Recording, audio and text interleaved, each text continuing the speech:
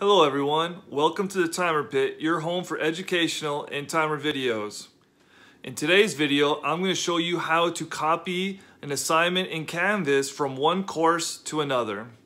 Okay, so we are going to copy an assignment over in Canvas from one course to another. So I'm going to go ahead, click on Assignments, and find my assignment I want to copy. Here it is right here. I'm going to go ahead and click on the three dots and click Copy To. And then I'm going to go ahead and click the down arrow and find the course I want to copy it over to in Canvas. Found my course.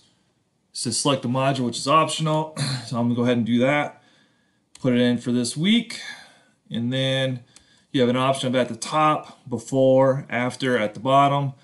I'll just leave it at the top and click Copy. It says copy operation started successfully. Great. Go ahead and hit close.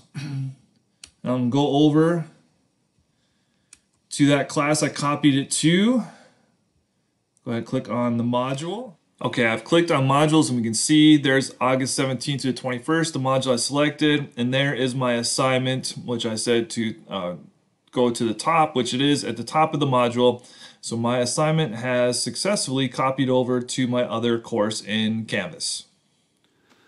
Thank you for watching the video, and make sure you click the subscribe button to stay tuned for more educational videos coming soon.